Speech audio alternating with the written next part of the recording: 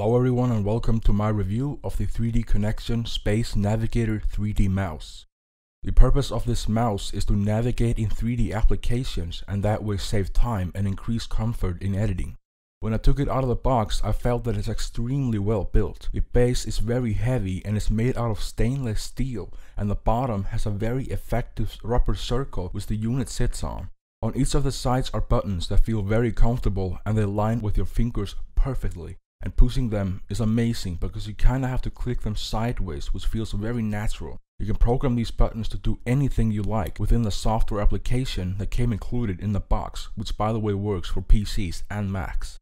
To be completely honest, this is one of the coolest gadgets that I've ever tested. When I got it, I installed the software on my computer and I tested it out in Google Earth. And I've gotta tell you, this is so sensitive and so accurate that you can't explain it. The knob on the unit, which is the main thing, has a matte rubbery finish around it and a glossy finish on the top.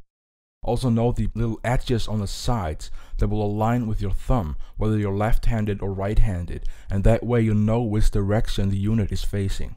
The sensitivity can be adjusted within the control panel that's in the software that came with it, so you can make the unit fit your needs.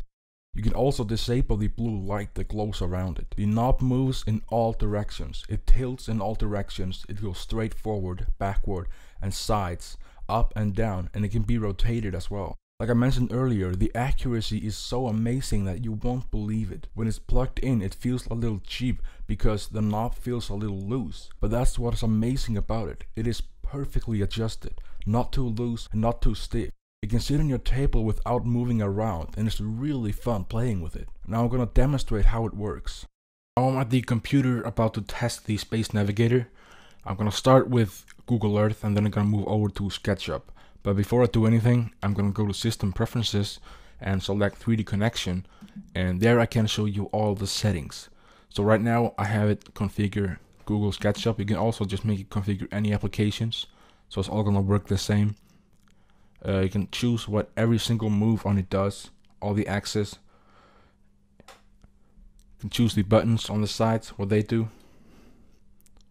Macros, I'm not sure what that is yet. I haven't really figured that out. And in tools you can calibrate, install plugins, update wizard, demos, can enable or disable the LEDs that are around it. That's pretty cool because sometimes people don't want the blue LEDs. It's like it disturbs them or something. So you can turn those off. So let's open up Google Earth. And I'm not going to do anything with my mouse. I'm just going to put the cursor right over here.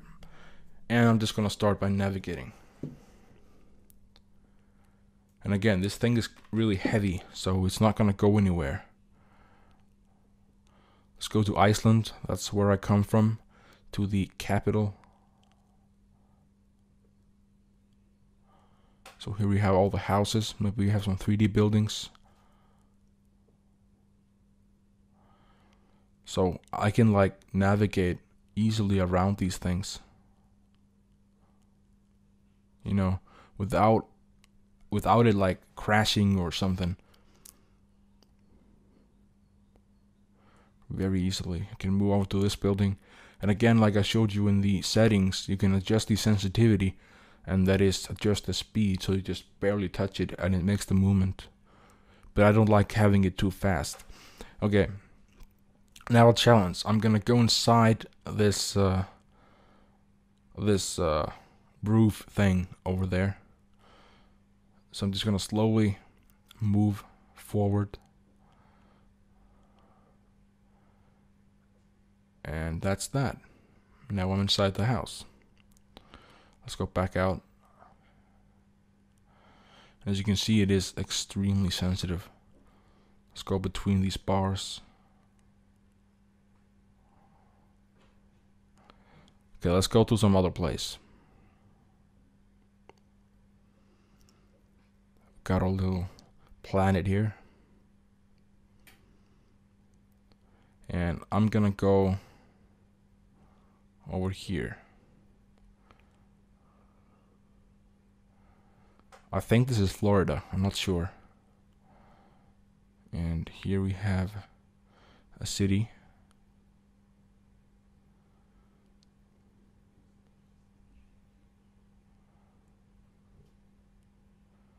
Really cool.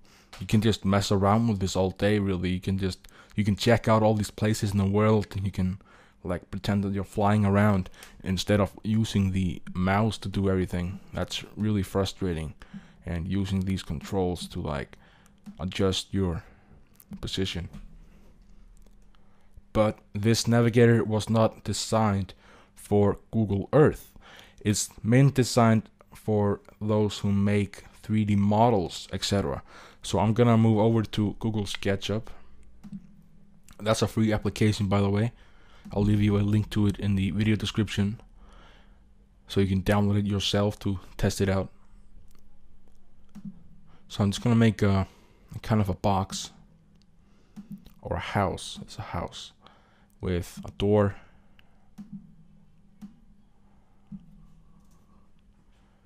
and one circular window.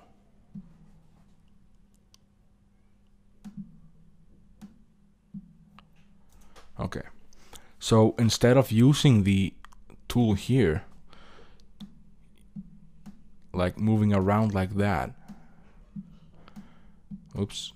you can use the Space Navigator to easily navigate around your model, and you can just get really detailed with it. You can get really close up instead of having to use these different tools. You just use your Space Navigator or any of the other models that 3D Connexion makes and just navigate around those things, you know. That's what's so cool about it. You don't have to keep using your mouse.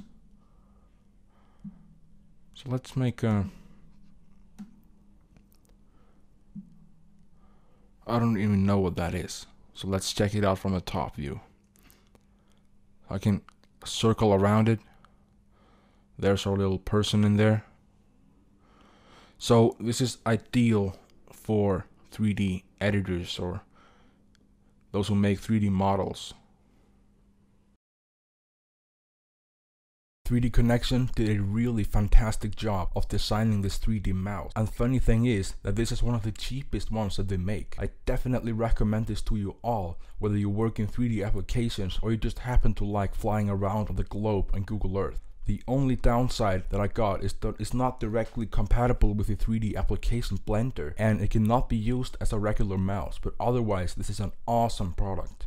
If you'd like to check it out, then check out the links in the video description box, where you can find links to further technical specifications and where to buy it. This was my review of the 3D Connexion Space Navigator 3D mouse. Thank you very much for watching, and I'll see you all in my next video review.